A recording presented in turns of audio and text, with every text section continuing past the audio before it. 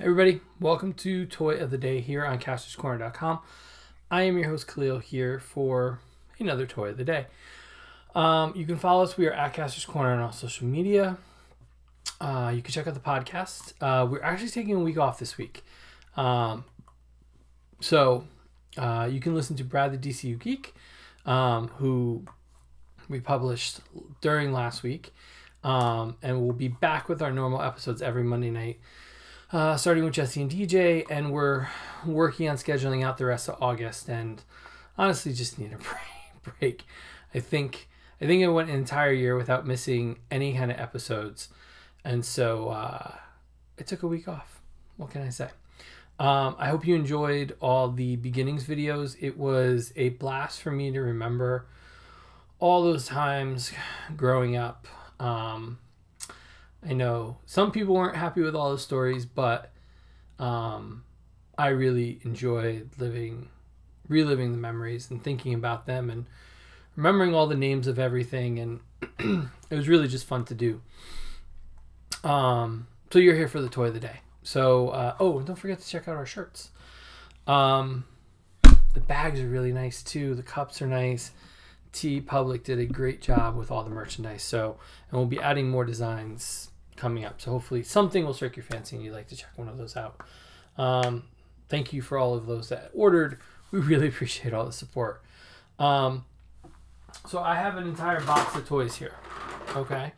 From Thanos to Harley Quinn to dinosaurs to Fortnite. And really was struggling to try to figure out what I want to do. I kind of want to spend time on the Infinity Saga, and hopefully by next week I will have most of them in hand. I've got some Suicide Squad figures, and I kind of want to see the movie this weekend before I review the figures, so I have a little more to talk about. So I was kind of trying to figure out what to do for tonight, and tonight's review literally came in this afternoon. I haven't even had the chance to really look at him before I opened him up, threw him on a table, and this is really the first time I'm kind of playing with him. So we're going to take a look at the Mcfarlane Toys DC Multiverse Injustice version of Dr. Fate. I first fell in love with Dr. Fate right here with the Superpowers figure. And you can go back and watch our Superpowers episode from last week in our beginning series. His spring doesn't work as well as it used to, but he had the spell casting hands. They try to go up. They just can't. I could feel it. Like they're just not turning the same way they used to. There's no click there. So, you can tell that he sort of goes. I don't know. The yellow with the blue really just captured my imagination. And I knew nothing about the character. And I continue to know nothing about the character. Until he appeared on Superman the Animated Series. And then, of course, Justice League Unlimited.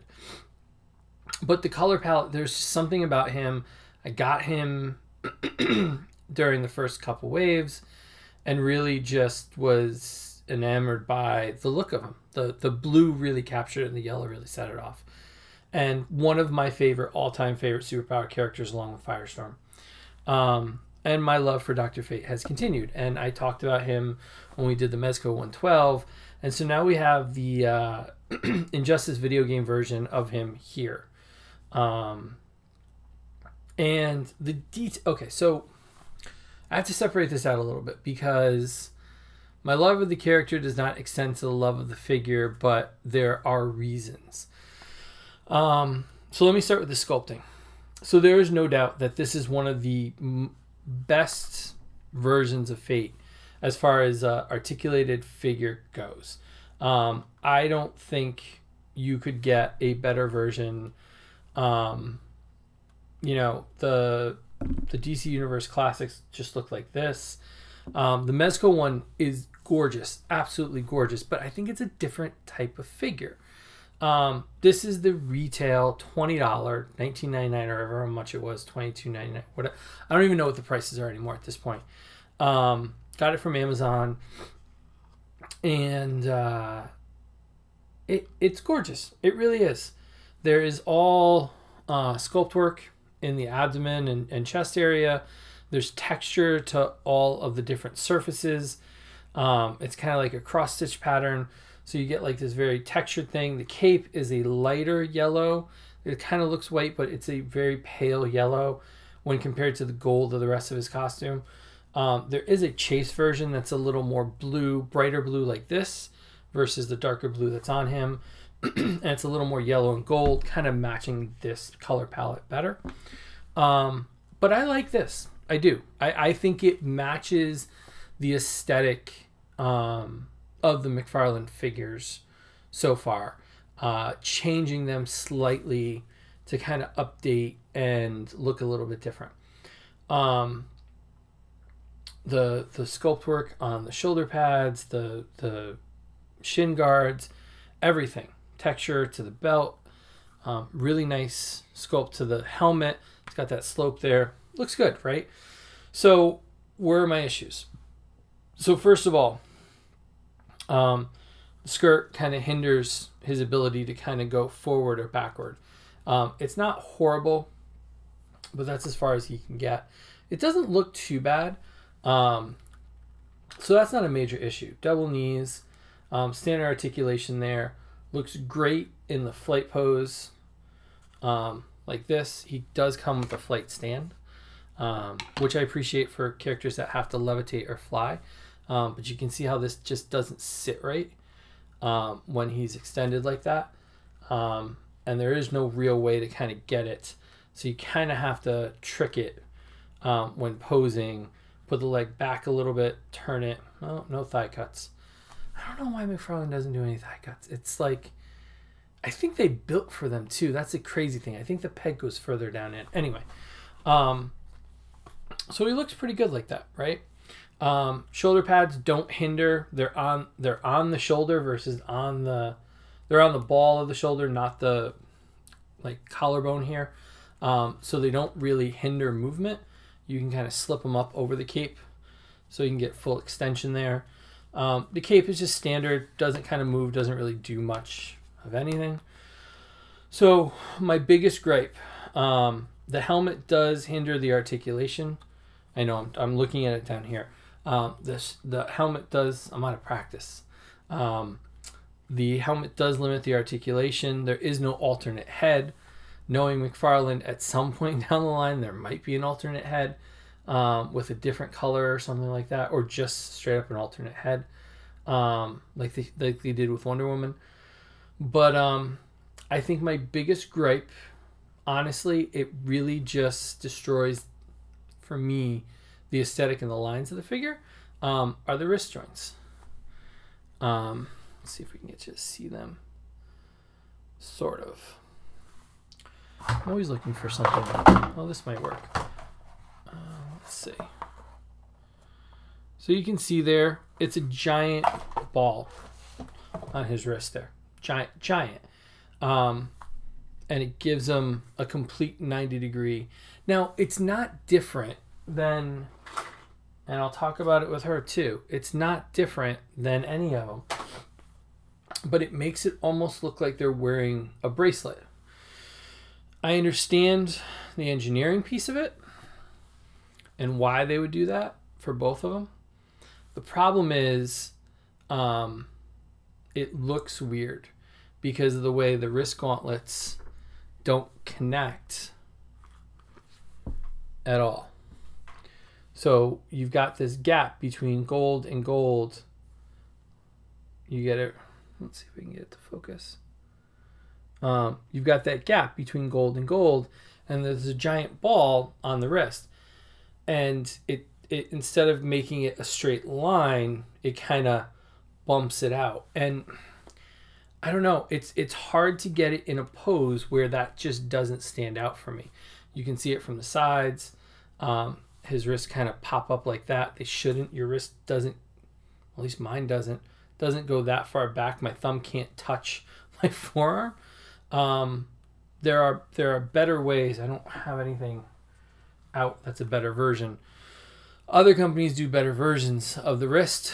I'm trying to see. Yeah, I can't. She fell back there. So I would say that was my only disappointment. But it was like glaring. It was like a neon sign. I opened it up, I saw him, and it just kind of, for me, it kind of ruined the figure a little bit. I almost wish that this was inside this piece right here. And I think aesthetically, the lines of it would look a lot better. And when you have him in a static pose, you just see that extra bump out there. So it's like trying to figure out how to hide it so you don't see it as much when you're posing him. So you've got to put the wrist out like almost 90 degrees to really hide it. So that's my biggest criticism of this guy, honestly. Biggest criticism. And usually it's at the ankles, but thankfully the shin guards kind of hide the ankle balls. But they didn't do a well job on there. So I like the figure. I like the design. I even like the colors. I think it'll look great with Flash and the updated Green Lantern and whenever Hal Jordan comes out. So I think it's going to look great with those figures. But again, like those things just, they don't work for me. So there you go. He is available on Amazon right now. I'm sure he'll be at retail at some point. He's in the Injustice line or segment of it, so he'll probably be in the not in the toy section, but rather in the video game collectible section for sure. Like I said, he was about $20. Not bad, not bad, not perfect, but not bad. It really good overall. I would say it kind of knocked him down from like a 95 to like an 80 for me. Even though I never really grade things like that. So thank you guys for watching. Hope you enjoyed the beginning series. If you haven't, go back, check out the last 10 days worth of videos. Takes a look at the 80s and kind of what brought our toy of the day out and kind of started the whole trend for us and me in collecting, including our Superpowers line. Check out casterscorner.com for a full archive of all those. Go to Instagram, Twitter, and Facebook and follow us. We are at Casters Corner. Make sure to subscribe to our podcast. And then, of course, at the channel down below. So either somewhere, it's either under this one or this one. Somewhere on the screen, hit the subscribe button so you never miss an episode. Thank you guys for watching. And, of course, as we say, the more of you subscribe, the more cool things we get to do, and then we get to share them with you. And did you get the figure? Did you pick it up? Did you buy it? Put it in the comments. Tell us what you think. And tell us what you think about Mcfarlane. We got big news, right? We'll talk more about that when we talk about, we've got 2 Suicide Squad reviews coming in the next week or so. So thanks for watching, guys. And we'll see you tomorrow for another Toy of the Day here on casterscorner.com. See you tomorrow, everybody.